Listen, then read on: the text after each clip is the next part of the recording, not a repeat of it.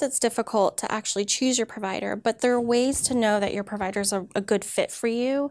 Does your provider make you feel validated? Do they make you feel heard? Do you feel like they're speaking your language and they get what you're saying? It's really important that you can receive the feedback well and they're presenting it in a way that you can hear it. If you feel like you're not making progress or if you feel like something isn't working, it's really important for you to verbalize that, because your provider should find the solution. They should be able to come up with a different treatment modality, make a different recommendation in terms of types of therapy or alternatives, or maybe even recommend a different provider who might be trained in a more specialized area of something that you want to work on. If you don't like your provider or you feel like they're not speaking your language, know that it's also your right and an option to ask for somebody different.